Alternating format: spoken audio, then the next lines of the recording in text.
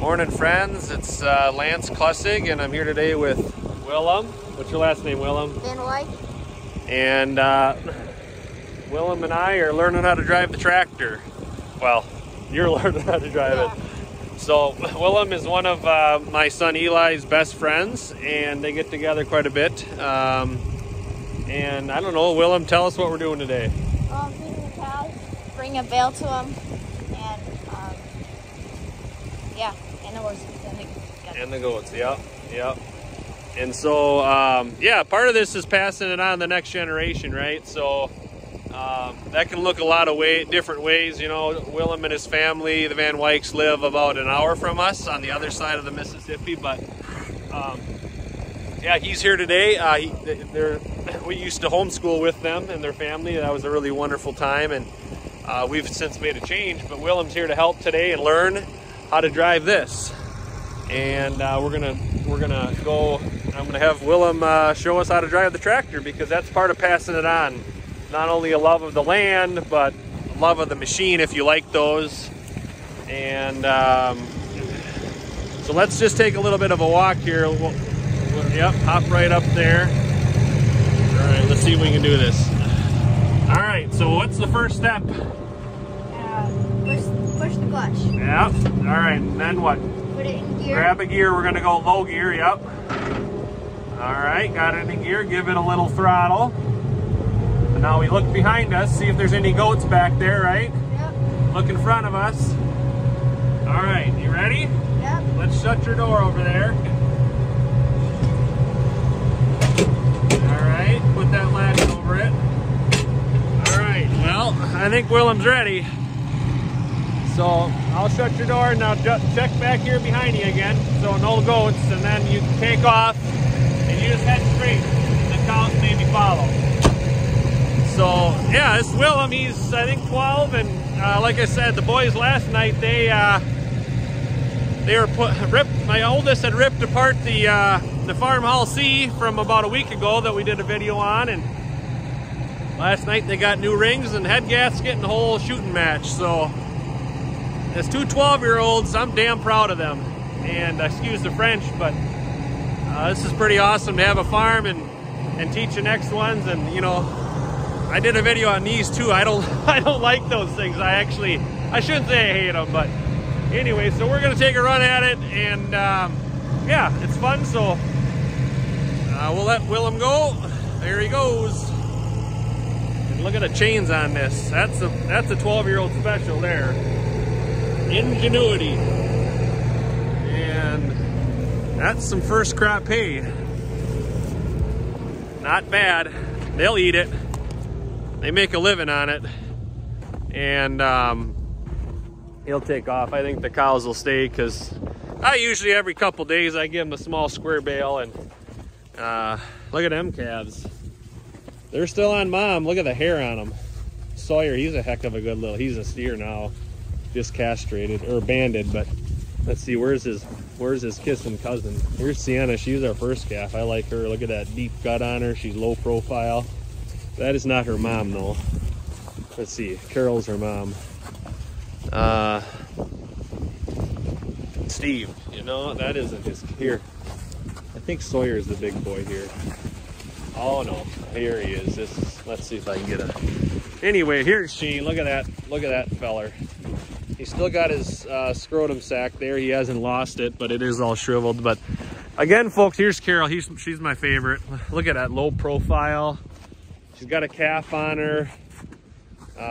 Big, deep gut on her. She's pregnant. She's basically the first one to calve, first one to breed back.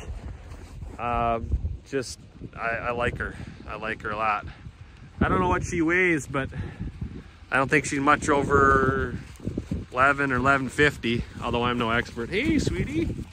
Yeah, there's Talia. Hey, there's my girl.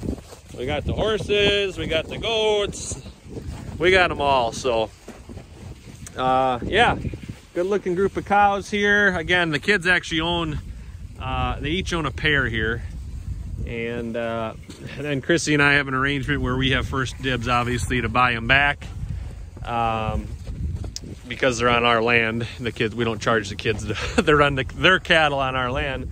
But we do charge the kids this. They got to pay for this, right? Because this is part of running a business, buying this stuff. So I think, what did I have them spend? I think it was, they each paid for 1/9 of the hay this year. And it's hard to see, but we got about 20 round bales there and maybe 3-4 there. So that's the story, and I'm sticking to it, as they say. Come on, girls. Come on, girls. Yeah, we're gonna, a little bit windy today, but it's supposed to, I don't know, the next couple weeks are not the best, but we're gonna go ice fishing this weekend with the kids and take a break from the farm, because let me tell you, that is so important. So, and we got some chickens we gotta get moved. There's 600 of them coming today. So, all right, he stopped. So, all right, friends, if you liked the video, give us a thumbs up. Again, it's to the next generation, because I just turned 40 and my wife did. And in about a week and a half, it'll be 3 years since we bought Heart and Soil Ridge, the week of COVID. So, I'll have Willem keep driving. There he comes. He's pretty cautious, good little driver. As long as I don't get stuck in a drift. Well, good thing we got her in 4. We didn't quite peg down. There we are. So, anyway, we're gonna bring it out here. I want to spread the nutrients and try to get across this pasture basically every 5th or 6th year. Now, if you don't have cattle, that can be harder. That can be easier said than done. But that's part of the reason people ask me why I have cow calves when there's no money in them. Well, there's a couple main reasons. No, we got a waterway here to cross. Hold on here. Jeepers, cats. We got slush. All right, we made her. But part of the reason is to give these kids an experience. You know, the boy, Eli's got his Eli's engines, and that's a beautiful thing, no doubt. You know, Liam, I think, is going to get back into the pigs and maybe own some of them this spring. We're getting 20 Berkshires and really like those for heritage and flavor. And the chickens. So I better watch what I'm doing here, as I'm gonna get stuck. Maybe just did. Let's see, let's put her in reverse. No, you can laugh all you want. Well, this video is done. Good thing Willem's coming. He got a chain, I think, or I got a chain in the truck. But the reason I'm coming out here with the bales, you can see how far we've come. Back, where are we at here? Well, back there, you can see Willem coming, but you see I got a bale here.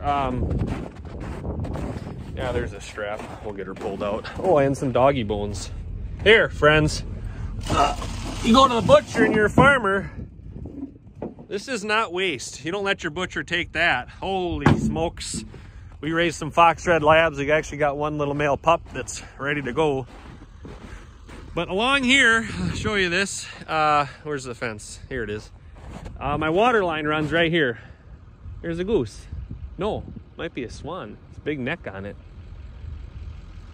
You probably can't see it. But anyway, my water line runs here, so we can water this way.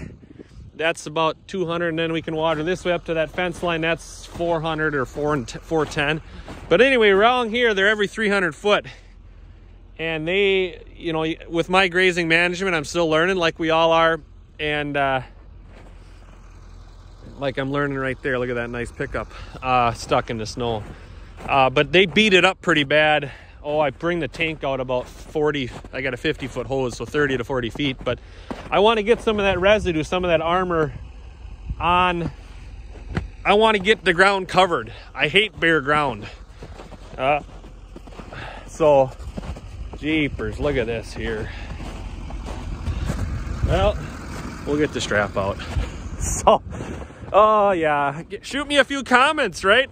Tell me how good it is to, you know, have fun on the farm. So, and if you don't got a tow strap or chain, you just grab the heavy duty ratchet and that'll work. So, all right, friends, I got to get going. Here comes Willem. Where is he? There he is. And the cows are coming too. They're trained. So, all right, we'll catch you on the next one. Give us a thumbs or whatever. Talk to you.